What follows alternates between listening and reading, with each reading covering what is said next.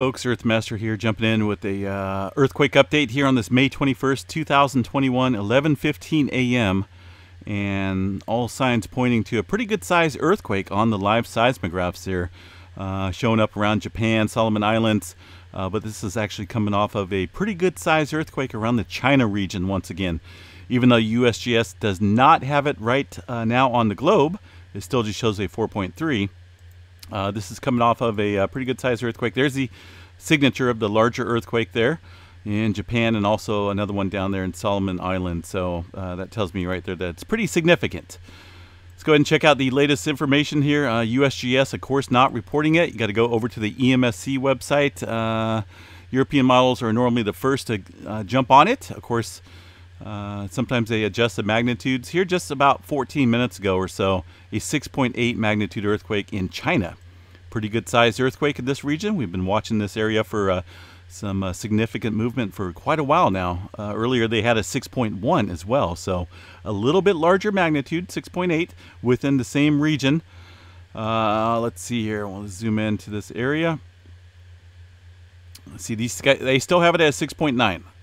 But I'm sure this will be revised because parameters have not yet been reviewed by a seismologist. And of course, USGS not having it listed yet.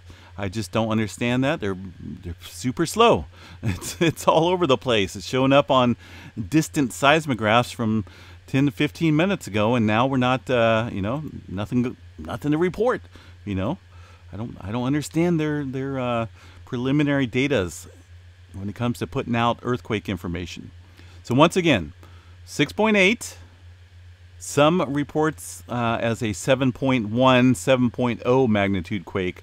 We'll see what the USGS puts out.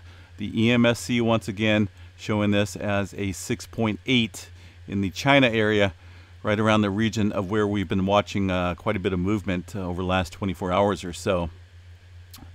So this makes the largest earthquake in that sequence, 6.8. You can see this region right here. Once we get the update on the larger quake, it'll show you exactly where it's at here. But definitely been rocking and rolling out there in China, folks. So stay tuned. I will include the magnitude from the USGS when this thing updates.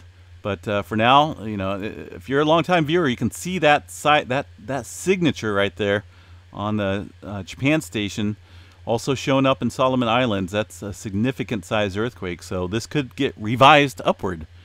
Could be a little bit on the larger magnitude, above 7.0, so we'll see. Some folks saying 6.8. Originally, a couple people got a text on their phone saying it was a 7.1. So we'll see. Anyway, stay tuned, folks. We'll be back a little bit later on with some further updates.